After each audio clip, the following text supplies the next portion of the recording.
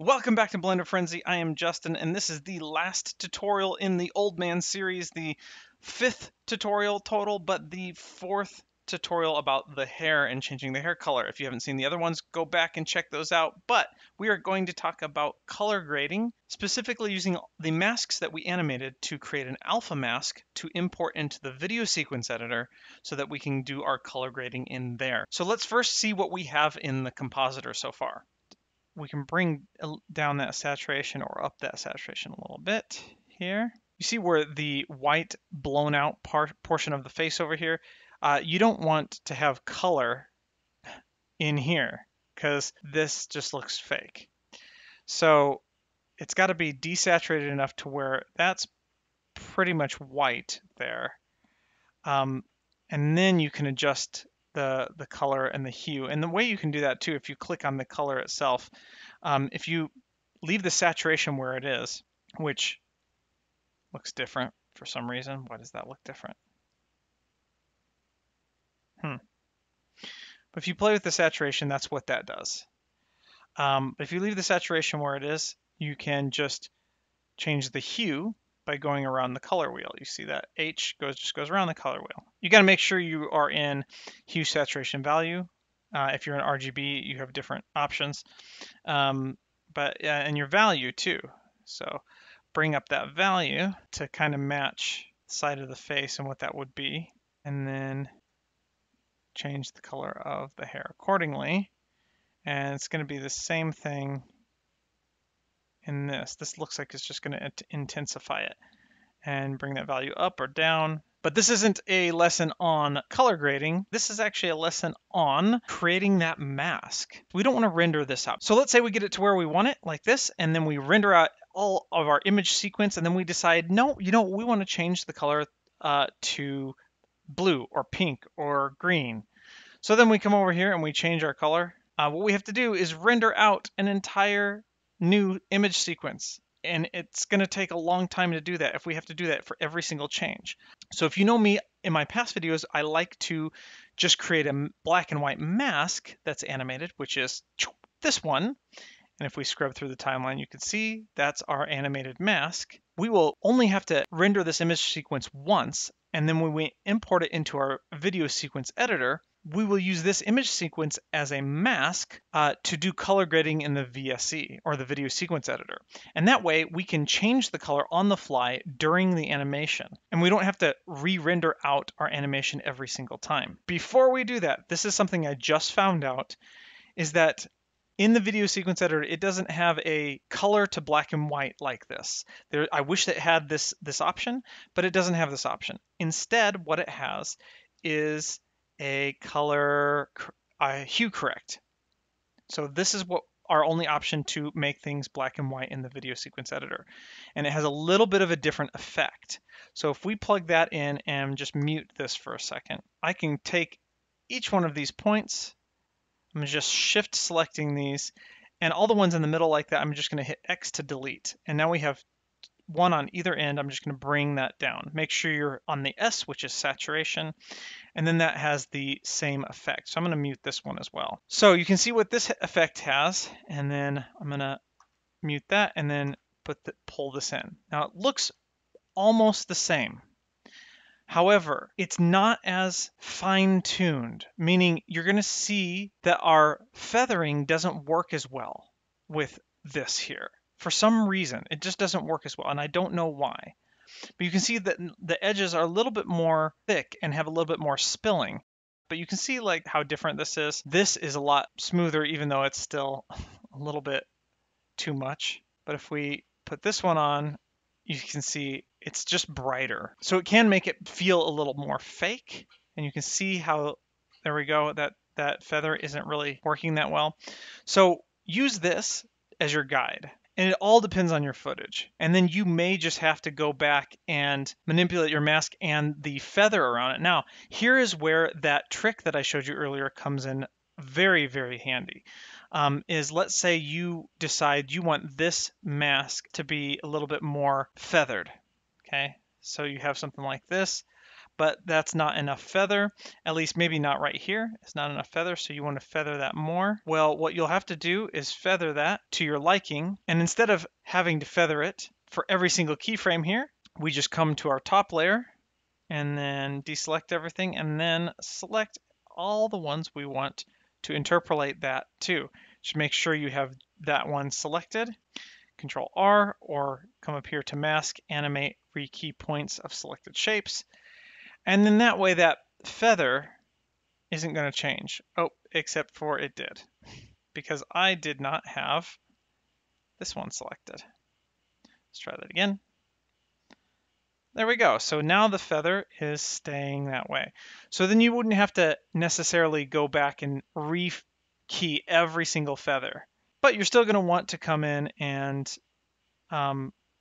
use this here to make sure that you get the results of the color you like here using these, because these two are in the video sequence editor and this is what we're going to do. So we would just copy the same settings once we import our footage into the video sequence editor. But again, we're not using this for the color. This is just to make sure we adjust our mask and our feather. So once we do that, we are good to go. So connect your black and white alpha mask here and don't forget to save it. Come over to your rendering and then make sure we have render result selected and then press F12 and you see we still have this ugly little face. Go to our output tab and down here we want to check compositing under post-processing. Press F12 and you see black. And that is because we need to connect this not to our viewer, but to our composite. So I'm just going to connect this to the composite. And now if we come back, F12, we can see our beautiful craftsmanship here. So go back to frame 1. I'm going to just hit F12, pick random frames, see if this is giving us the result that we want. Looks good. Go back to frame 1. I'm going to turn off auto keying now just in case I accidentally move something. So I'm going to do /IMSQ. Okay, so in an image sequence folder, we have Old Man Hair alpha folder, and then we have OMHA, and then underscore here at the end so that we can separate the file extensions that will automatically be added. I'm going to uncheck overwrite. I'm going to change PNG to JPEG because this is just going to be a black and white image. I'm just going to choose black and white and I'm going to save it, and we are ready to go. I just make sure all of our dimensions and everything is good. 24 frames per second. Yep. Okay. So Control F12 will render that image sequence out into the folder that you've created with the file name you've created. And if we open this up, we can see it's already started. If we look at our thumbnails, you can see this is what's happening. All right. So when it's done rendering, let's come up here to the plus, go to video editing and video editing. And I'm just going to get rid of this here. Hover your mouse over here, Shift A to add in an image sequence. Go to your original footage, make sure it starts at 1, and you can click the name if it's not, and make sure it starts at 1. A to select all of that, add in an image strip. And we get our original footage here. I'm going to Shift D to duplicate that up on the Y, and I'll explain why in just a minute. Shift A to add another image sequence. This time, navigate to your mask, and same thing, select all. And let's press Home. Zoom out here. I'm just going to take these two handles here, grab Control, and just bring those to match our mask here. And then let's take the mask and press H to hide. And then with this still selected, let's come over here and rename this. I'm just going to name this mask so that we can know for sure that this is the one we need to select. Then select the top footage one, go to Modifiers, Add Strip Modifier Mask, and make sure Strip is checked. Go to Mask and then Mask. And nothing happens because we haven't changed anything. But now this mask here, if we shift right click, you can see this mask here is going to be applied to the top strip here for just this. And you can see that is what we have. Pretty cool. Now make sure that this strip is alpha over because we want to make sure that that is bleeding through. If it's not, this is what you'll see. You'll see something like this. So if you have cross or replace, then you won't see anything underneath it. Just make sure that it is alpha over. Okay, go back to the modifiers. And this is where we're going to add those same two modifiers before, the hue correct and then the color balance. So you can see these are the two that we had in our compositor. Come over here. Yep, these two here. So we're just going to copy these settings. Well, we're going to copy them as much as possible. We can't actually copy and paste to my knowledge, but I'm going to shift select the middle points here and delete. Make sure, of course, you're on the S for saturation. Bring this down all the way, and now you can see it's being saturated. And like I was saying, see how the feather isn't really that good here. So that's why I was saying to make sure your mask is feathered the way you like it here. You just want to make sure that that looks okay here. And one way I can do that is just bring this up like I did in the last one. You can see how that is feathered a little bit better. And then bring another point in here and just bring that down. So that's a little bit better. But I found another trick that you can do in the video sequence editor is that if you actually add another mask, which if we close these, you can see it brings it to the bottom. I'm going to choose our mask again, and then just bring this to the top. Or it doesn't matter, the top or the second. The masks need to be on the second too. And that seems to have a lot better of a feathering effect. And blending that in. So if I hide one of them, you can see the difference. So this is just one mask, and that's with two of them. And you can maybe even do another one. I can see over here. Now this just looks like maybe the placement of the mask, that I just need to reanimate that. But come over here to frame 1, where I know a lot of my stuff is set the way I want it. And that doesn't look too bad.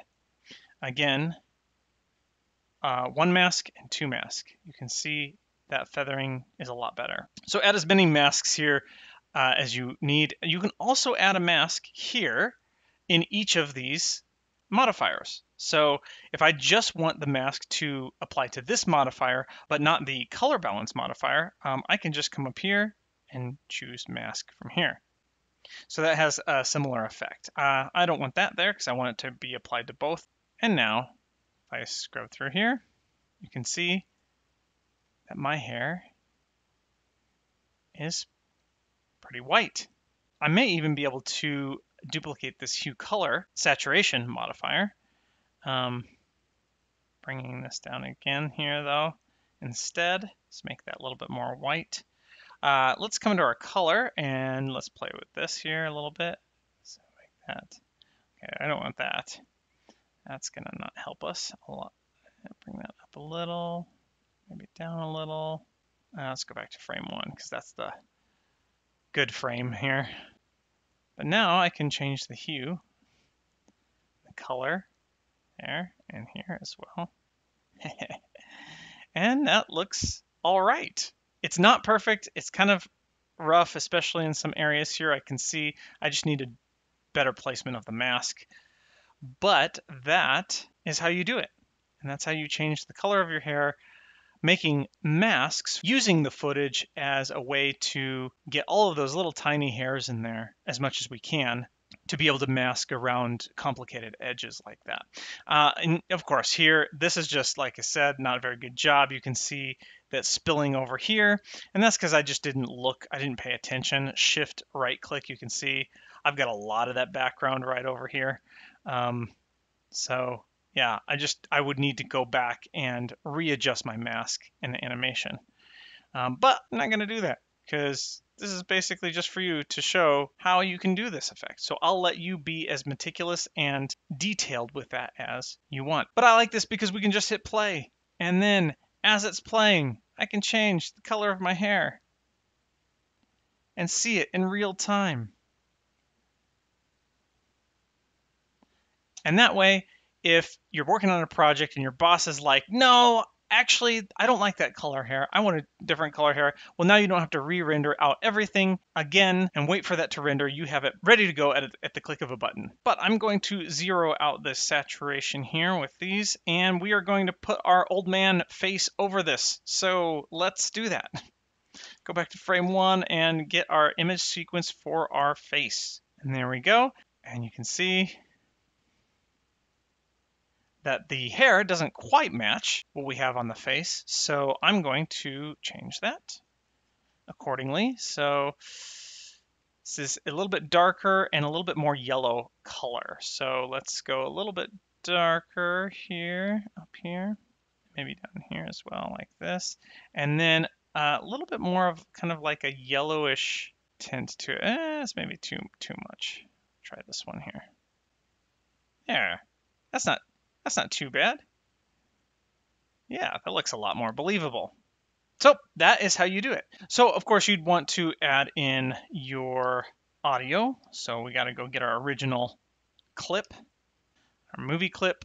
Okay, and I don't need the footage because we've got our own now. And this is too short because we're at 24 frames per second. I think it was done at 30 frames per second. Close enough there, so something like this. Hi, welcome to Blender Frenzy.